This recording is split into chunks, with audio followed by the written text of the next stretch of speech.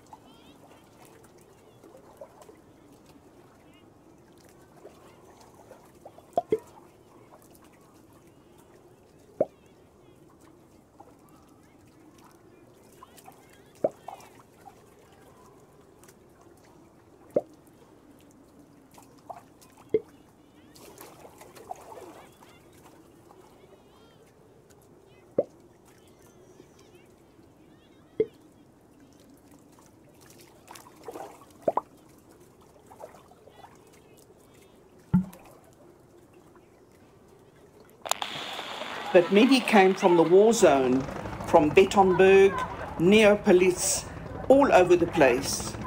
We're one happy family. We have a local teacher, and the kids seem to be doing better than the adults, mentally and health-wise. So great to hear some positive news in these trying times. Thank you, Nana. News, views, and tunes. Highwater Pirate Radio.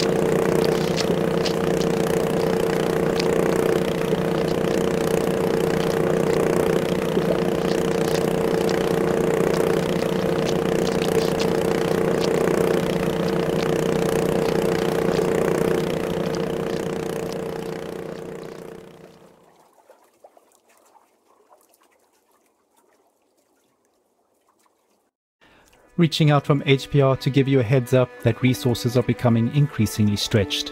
But some islands still have a great selection of edible fauna and flora, if you can bear it. Keeping you in the know with our flow. You're listening to Highwater Pirate Radio. Ohio gozaimasu. The sound you hear is me slurping Suzuki-san's wonderful fish ramen in Hightower. Drop by and say hi. This neighborhood is managing to service with local joints like the Blind Bard, Walter and Daughters, Nana's Orphanage, and of course, radioactive ramen.